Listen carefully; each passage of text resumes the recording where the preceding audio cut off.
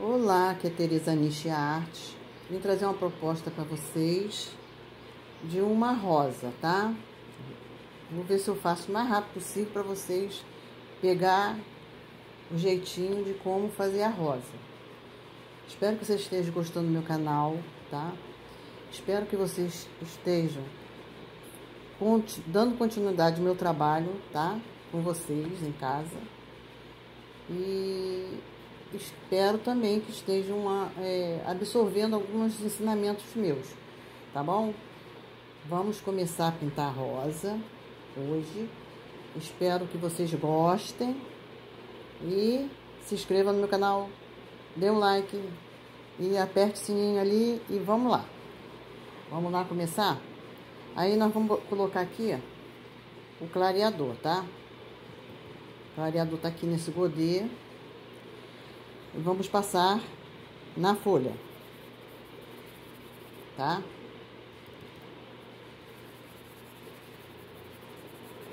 Passar o clareador na folha, porque esse tecido aqui, ele tá duplo. Isso é um tapete de banheiro.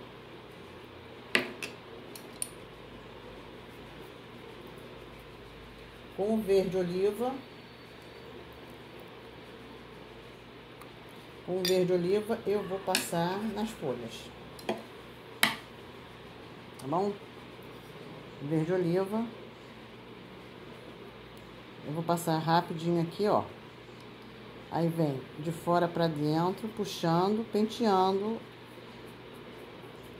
nossa folha, tá?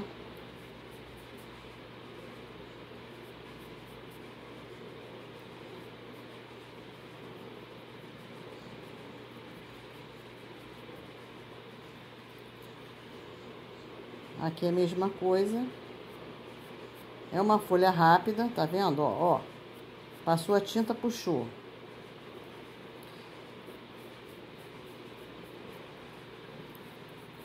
E com a cor marfim, eu vou dar a luz. Com a cor marfim, eu vou dar a luz. Aqui, ó.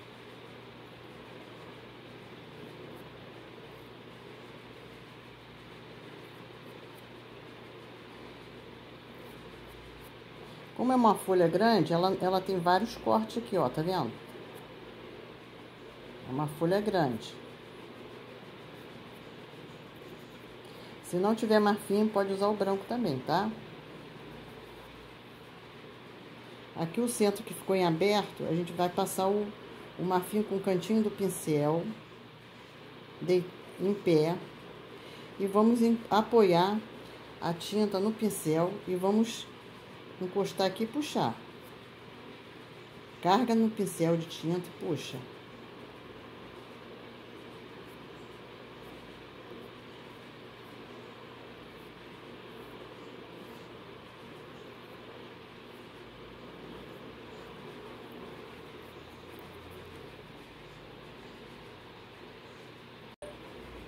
Vamos passar clareador na rosa.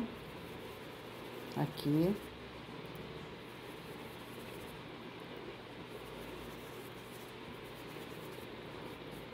Não, isso aqui não é clareador, isso aqui é o diluente de tecido, tá? Vamos espalhar bem. Agora vamos começar. Com púrpura, vou fazer lá vermelho, bem escuro. A cor púrpura, eu vou passar aqui dentro do copinho da rosa. Vou passando e vou puxando.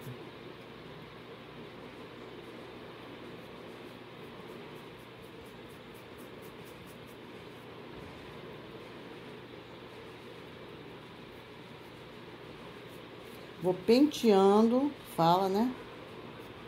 Vou penteando a rosa, o copinho da rosa.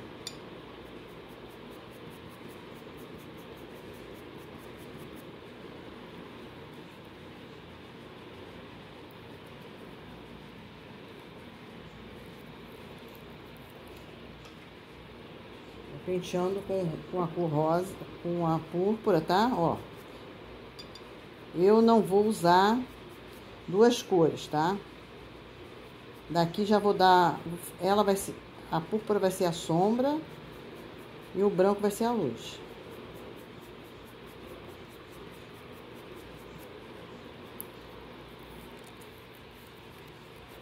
Enquanto a tinta está úmida, eu vou começar a cortar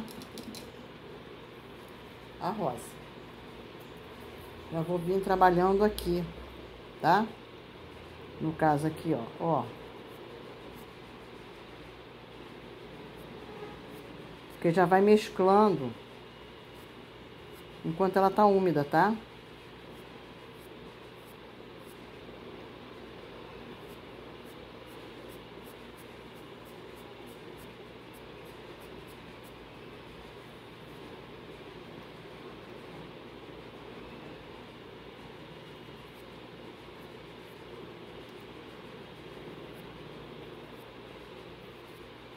Já vou começar a marcar as pétalas aqui, ó.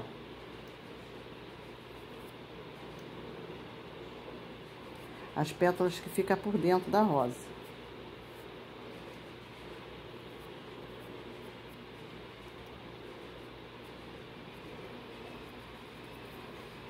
Agora vamos pintar os outros elementos que são as outras pétalas, tá? Com a mesma cor, a gente vai puxar aqui, vai fazer marcações aqui em volta, puxando, tá?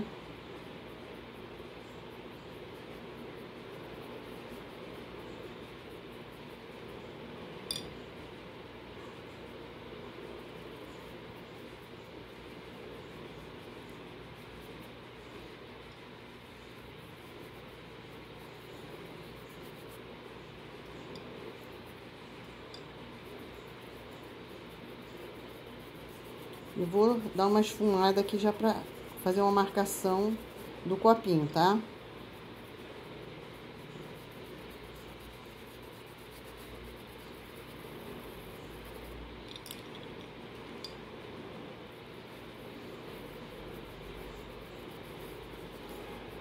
Vai ficar bagunçado, mas é assim mesmo. Eu quero bastante cor aqui e aqui esfumado. Tá vendo? Esfumando não vai sumir. Não vai sumir a marcação do copo, da rosa. Agora vamos vir com branco, tá? Já vou fazer as pétalas, ó. Puxando e penteando. Ó, cortando a rosa e penteando, tá? Aqui também.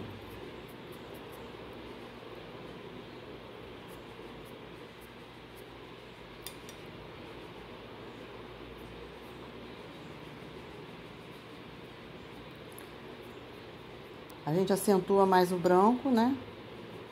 Porque o branco aqui vai ser a luz. No caso aqui eu dou mais um corte, ó.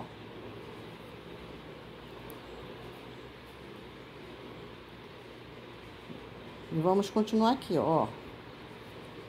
Aonde tá o vazio da pétala, a gente vai trazer o branco pra dentro do vermelho, ó. E vem puxando, vem arrastando o pincel.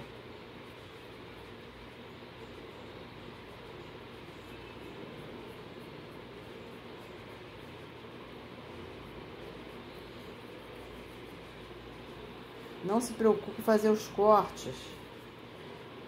Aqui, vamos fazer logo a marcação. A marcação da rosa logo. Pra depois a gente dar os detalhes, tá? Aqui também, ó. Vamos preencher aqui e virar. Vamos arrastando o pincel.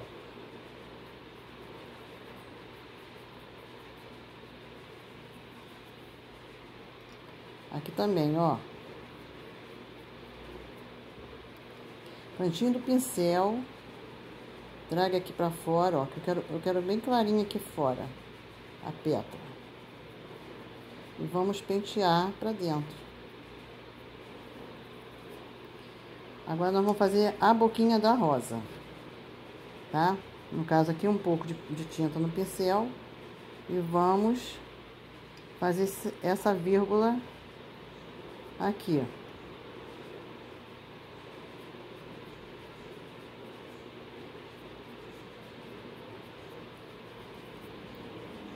E vamos esfumando para baixo, penteando.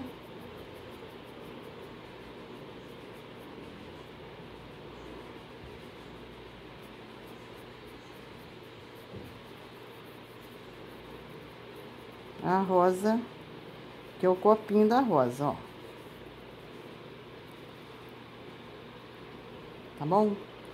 Agora nós vamos começar a marcar essas pétalas aqui, que ficou clara, né? Devido o tecido ter puxado, né?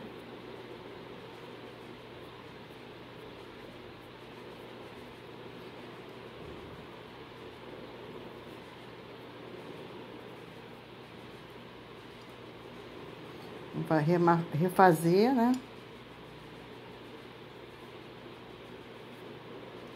E aqui a gente dá a marcação de tracinhos, ó. Isso aqui dá um acabamento legal na rosa. E aqui a gente dá mais uma luz, porque tá apagadinho, ó.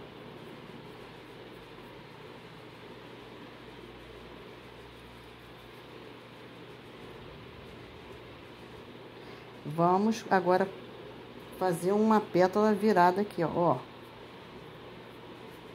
Vamos reforçar aqui, ó. Tá?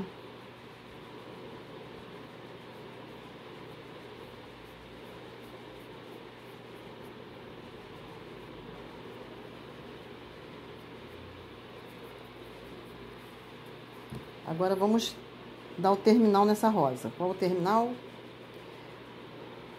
Assim, ó.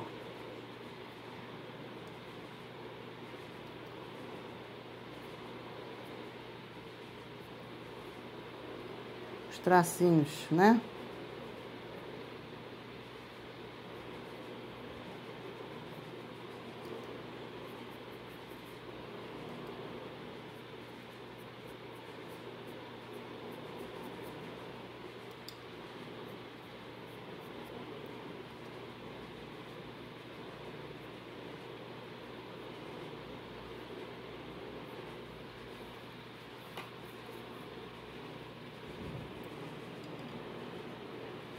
Vou botar outro aqui.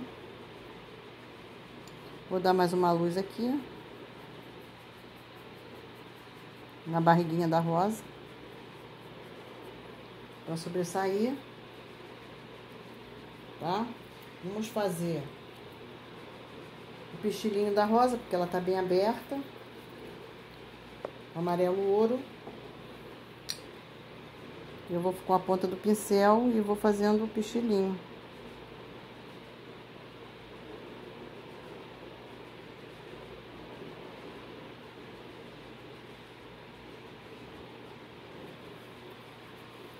Com um pouquinho de marfim, a gente vem em cima desse pichilinho, ó. Do ladinho, pra não ficar muito bagunçado. Do lado do amarelo ouro. Só pra dar uma luz. Tá? Aqui tem outro. Agora vamos... Vou morrer aqui um pouquinho, porque aqui ficou muito... Dá umas batidinhas assim, ó. Vai ficar movimentado. Vamos pro caule da rosa, que é o verde oliva, que eu fiz a folha. Né? É verde oliva, gente. A folha também com verde oliva. Cantinho do pincel e vem puxando.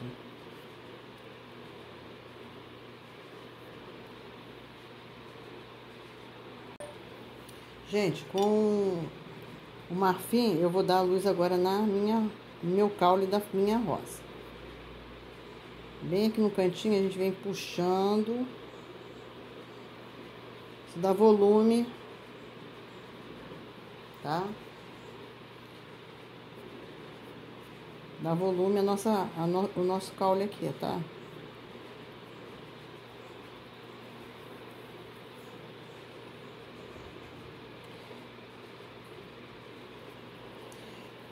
Gente, eu peguei o cantinho do pincel com um pouquinho de sépia.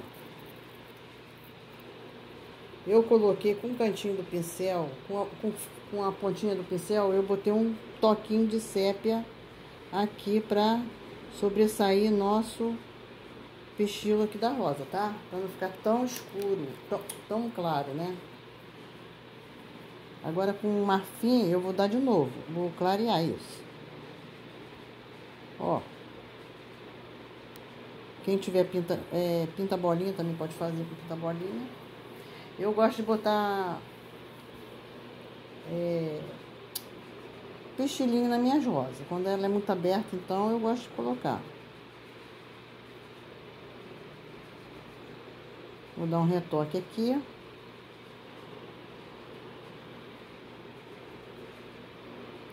Pincel fininho, ó.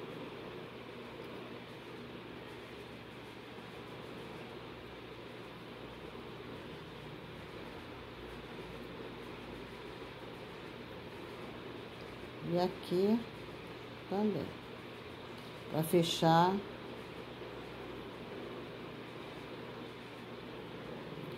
Tá? Espero que vocês estejam gostando das minhas pinturas. Se inscreva no meu canal, Tereza Aniche Artes, tá? Para receber mais notificações. E espero que vocês gostem dessa rosa e tentem fazer. Não tem mistério, tá?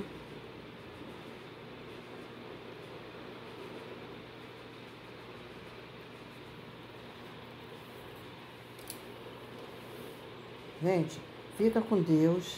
Espero que vocês tenham gostado. E eu agradeço a todos. E fico grata, tá? Com vocês.